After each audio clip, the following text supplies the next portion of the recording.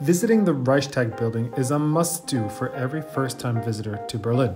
Its glass dome affords a 360-degree view of the city, as well as a unique bird's-eye view of the plenary chamber down below. An audio tour, which takes roughly 20 minutes to complete, will guide you to the very top of the dome and back down. There is also an open-air rooftop terrace which provides views of the city as well. Tickets to the dome are required and are best booked well in advance from the Bundestag's website, especially for peak travel dates.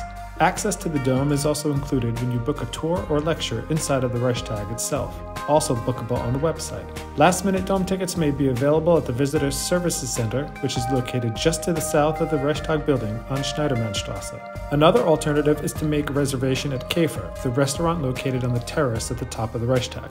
All reservations include access to the dome and terrace, and you can make reservations for breakfast, lunch, or dinner.